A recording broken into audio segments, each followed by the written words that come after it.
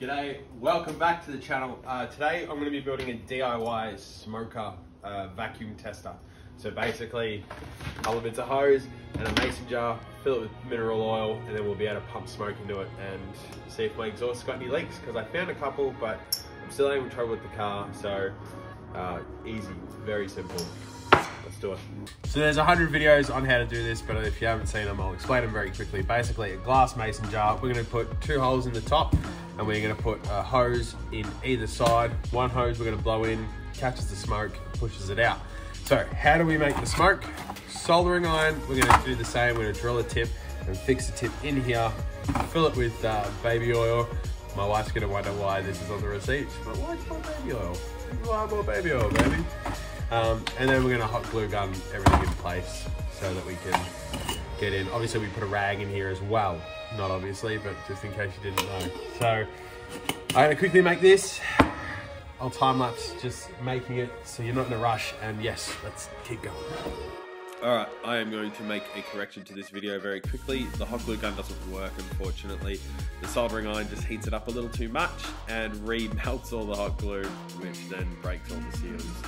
So don't use that. I would probably suggest using epoxy. That's what I'm going to rebuild mine with before I ever need to use it again. And probably use bigger hose as well. They're probably the only 2 corrections I had, but first time, and it's just what I had around the house. Let's put it to the test, huh? We're gonna take this one, go in there. All right. Let's see if we can find a leak. Yeah, see now I've opened the flaps, you can see it coming through. So I definitely know it's getting through. Right. I'm pretty happy to say I got no back leaks.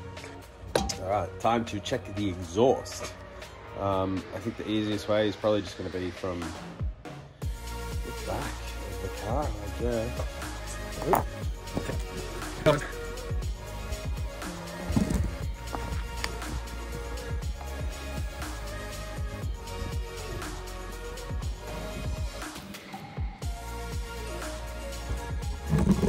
I have to set this up and then play it back.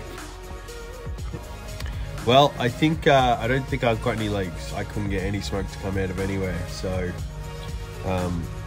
I guess it's good. But it would have been cool to find a leak, you know, to be able to actually plug one up. Look, throwing my hands around everything in the inside this exhaust, positive pressure obviously pushing outwards.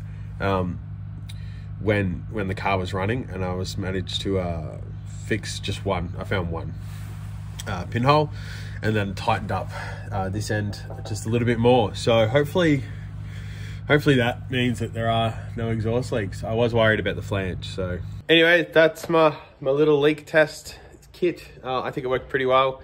And yeah, if you got any questions or any feedback, let me know. Cheers, see ya.